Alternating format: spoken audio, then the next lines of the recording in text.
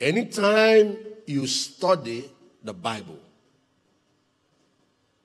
look out for patterns. Patterns are consistently recalling sequence of events revealed in a story, revealed in the Bible. You know that it's a pattern because it happens again, and it happens again. This time around, you are studying David, you see the same pattern. The other time, you are studying Joseph, you see it. You know that you are dealing with a pattern. Don't just read biblical stories and just pass, because they are there to teach a major lesson. It's not a pattern if it happens once, and such thing never happens again.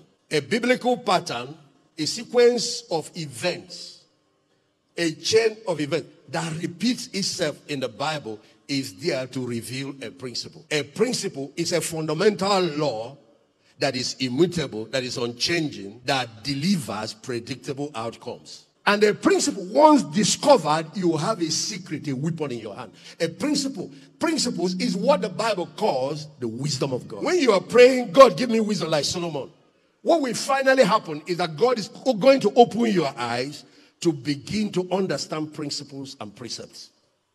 That thing that lifts people up causes them like aircraft to soar into new realms, into new heights. Like the eagle is released upon your life.